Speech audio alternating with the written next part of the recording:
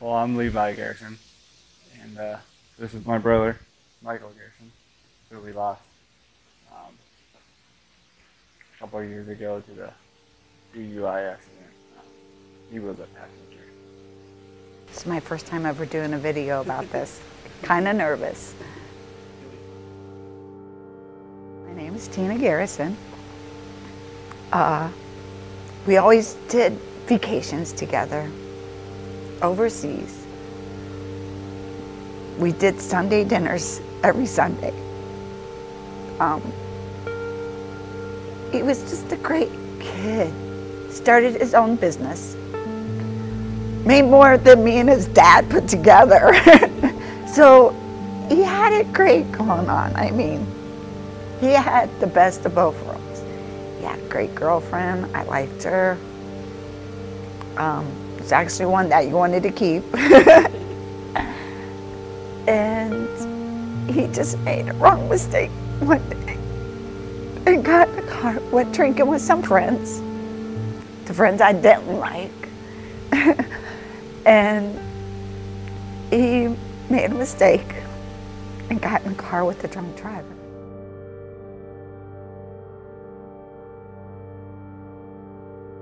We were 11 months apart. My birthday was in February, and his birthday was in March, so we were pretty close. And you know, we had all the same friends and did all the same things. We even did the same job. So, yeah, I seen him every day, and you know, the brother he loved. Sometimes he always stood out. We went on vacation down to Mexico, and he just got on the stage, did start singing. It was funny. And start singing and dancing, just being goofy. He always liked being center of attention and making everyone laugh. He was always the class clown of it. Like, he had attention on him all the time. All the time. Like, even when we go on vacation, like, we would go to a show and he would get picked out of the show to come up there and host. So you tell me he did not have attention, you know.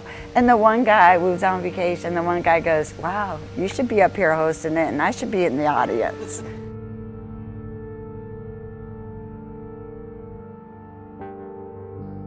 I saw him early that morning at work, and I did a job right beside the job he did, and I saw him and I was criticizing his work, just being a brother, you know.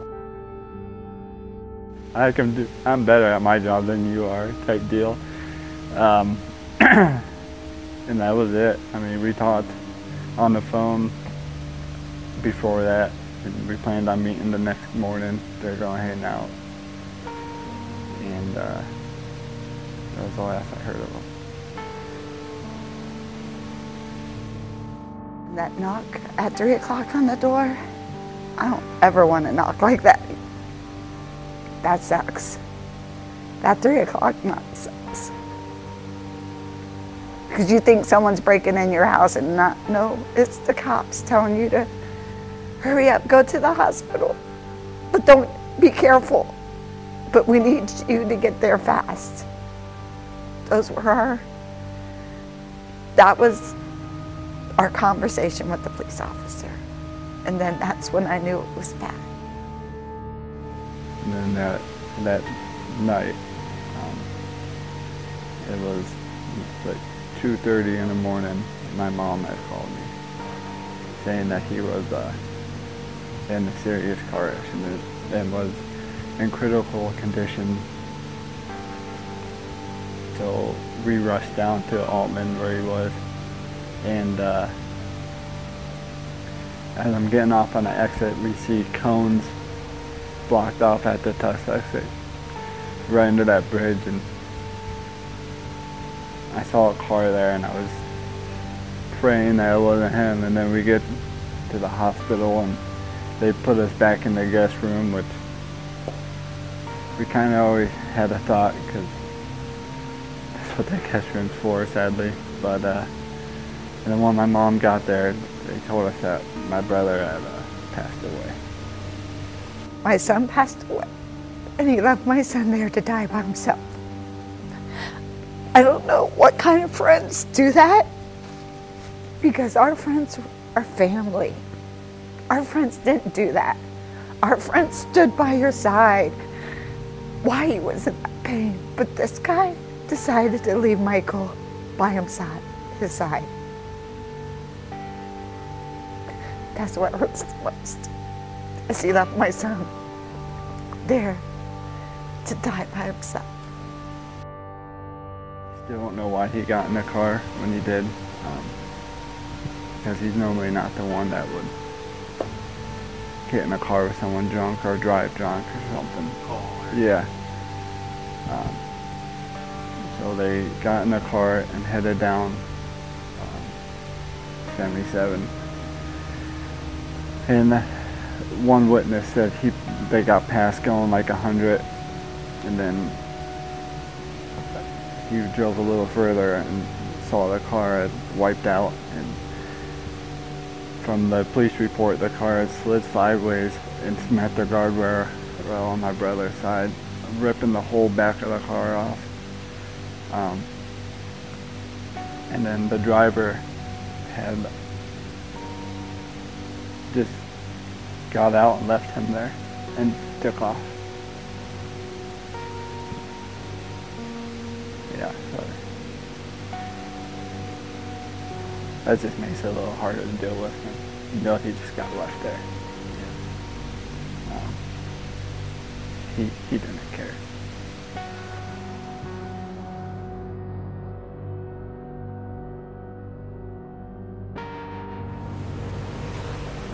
My mom is the one who wrote this, and I read it for her because it was too tough for her to read, but definitely read it again. Hello, my name is Tina, and I'm Michael Garrison's mother. Michael was a 22-year-old who was full of life.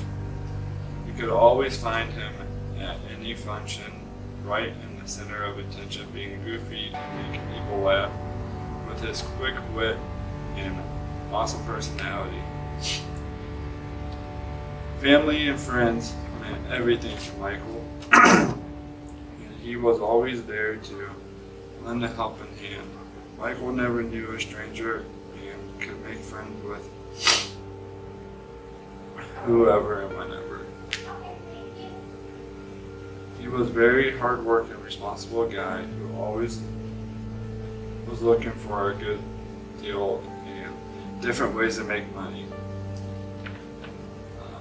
If someone needed something, he never hesitated to give them the help they need.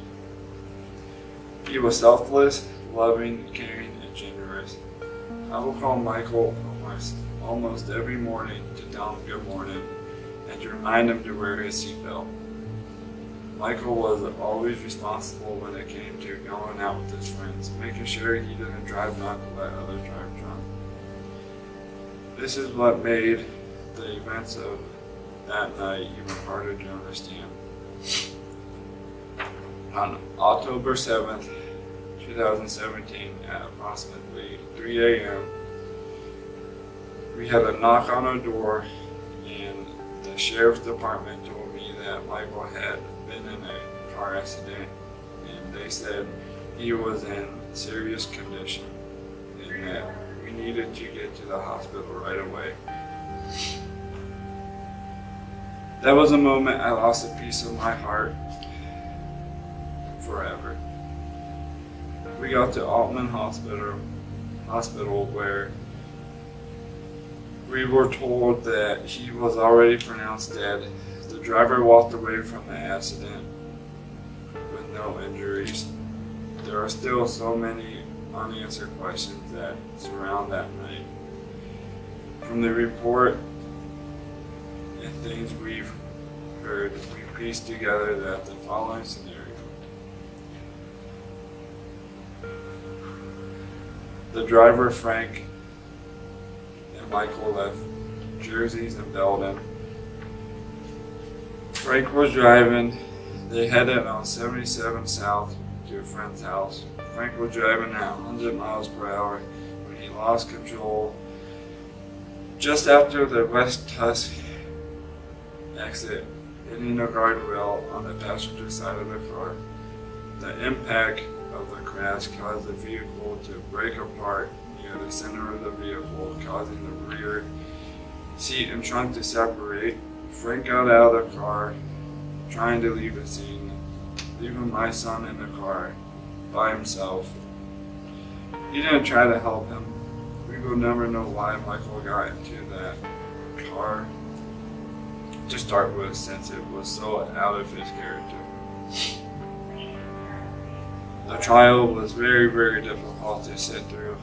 Seeing the person who took my son's life with no remorse shown and no answer given as to why he did not allow us to have some closure. The driver was only given 5 years, only because another case was added to make it that much. He was out on bond for that case when the accident happened that took my son's life. 5 years is not justice for taking someone's life. The decision has impacted more people than we can even imagine. He left behind both of his parents, his brother, 2 sisters, a girlfriend who he lived with, nephews, and countless more. Michael missed out on events like being the best man in my wedding,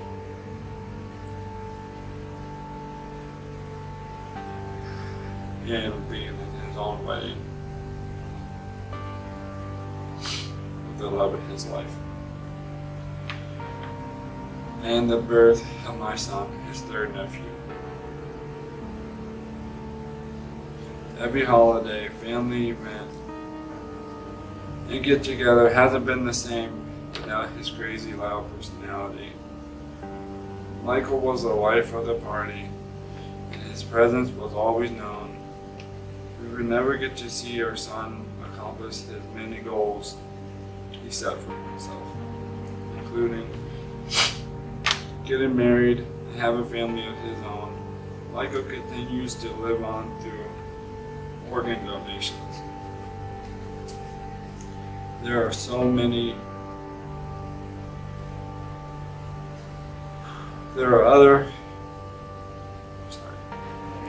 many other choices available to make it home safely.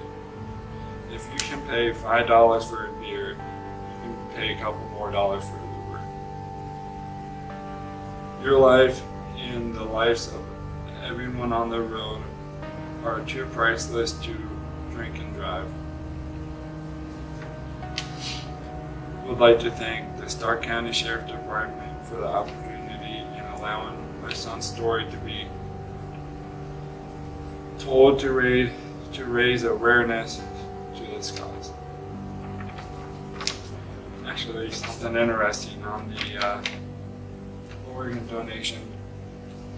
That same night, we had got my mom. She had dealt with all that stuff, but that same night, they asked if they would donate his organs. There was a baby in need of a heart stem. So, I mean, that's something pretty serious. So, knowing that a piece of him saved another life, it kind of helps a little bit, you know, knowing that he's living on to someone else. I remember it like yesterday. Me too. I'll never. It never goes away. Some nights are hard to sleep.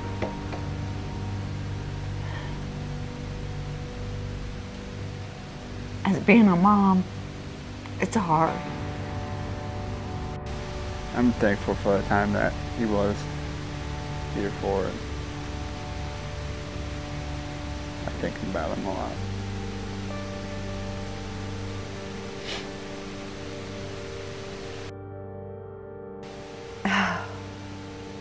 I love Michael with all my heart. Please don't drink and drive. Talk to your kids. And if you don't have a parent that don't talk to you, don't make that bad decision. Just hang your keys up Yeah, if you're drinking. That's all we can ask for. hang your keys. Better yet, Uber out and Uber back. Or have that parent or that friend that will pick you up. There's so many programs to get you a ride home. Right. I mean, if you don't have a couple of bucks, there's something or some way you can get home without driving. Right. There's some way you can get home.